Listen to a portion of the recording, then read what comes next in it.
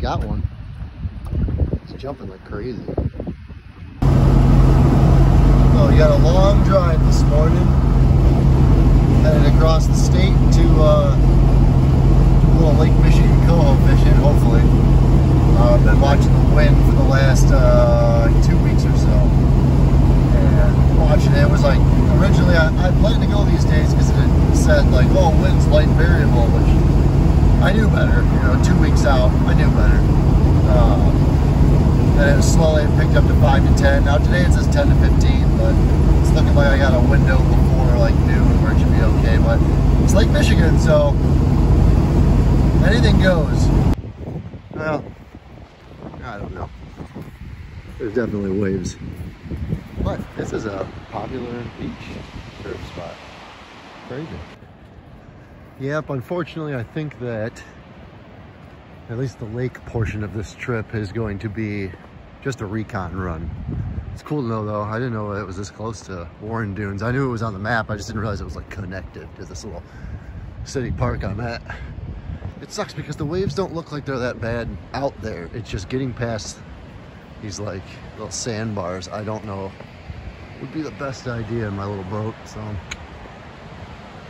Oh well.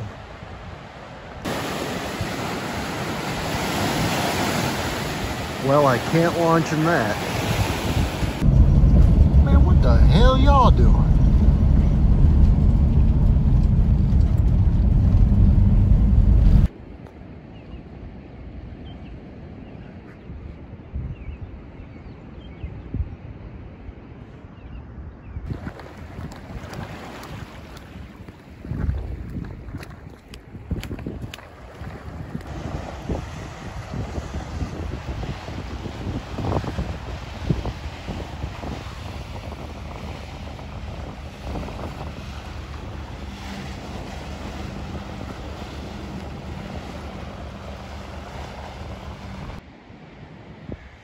This is not going to be a fun walk, but there's a little opening down there I can get out in.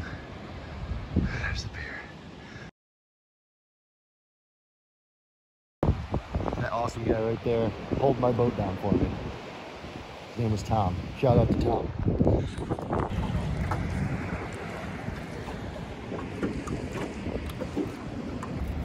So I moved to the river. A popular spot that I've always got a nice early spring fish here. A lot of people for a Tuesday. I've never had a boat here, which is pretty cool because I can just, you know, sit out here in the good section and plug this hole. I always usually get one out of this hole, like first steelhead of the year usually. If I don't get one in the winter on Akiak, I'll get one here. It's a good spot. It's fun in the boat. A lot nicer than Lake Michigan. Got one. It's jumping like crazy. There we go, baby. That's a nice fish. Oh yeah. There's some neat houses along the river here. Water's pretty blown out here too, but I managed to get one, so that was pretty cool. Ooh, that's a nice seam over there. I should go hit that seam.